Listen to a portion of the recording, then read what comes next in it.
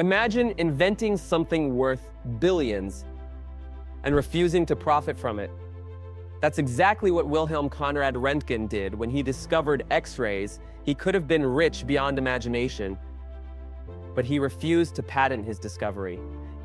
He believed this technology should belong to everyone, so he walked away from unimaginable wealth and chose humanity over profit.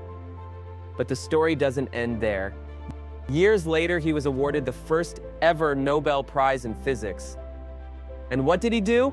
He donated the prize money to his university to fund more research. Wilhelm Röntgen gave the world X-rays and asked for nothing in return. No fame, no fortune, just a legacy that changed the world. A true noble in every sense of the word.